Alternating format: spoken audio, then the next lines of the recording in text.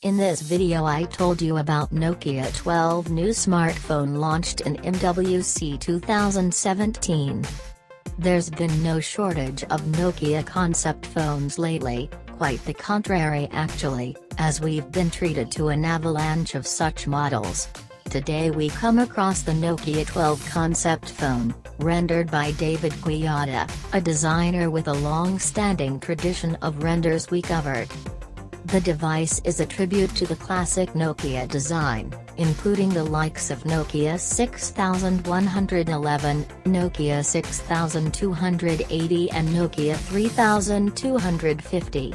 The result is a bit controversial, as we're being treated to a device that would be considered bulky and massive by modern standards.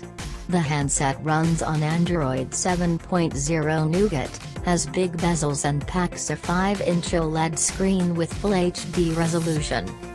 There's Bang & Olufsen acoustics on board, a Snapdragon 821 CPU, 4G LTE, Wi-Fi and NFC.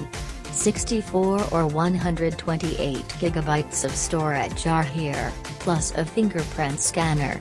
David used an aluminum frame here and included 12 megapixel front camera. We've got a 21 megapixel back camera, a dual LED flash, and the edges of the device are slightly sloped, like we saw on the first-gen iPads. Some would say that the bulk of the Nokia 12 is reassuring and solid, while others would prefer a slimmer design. Which one do you like?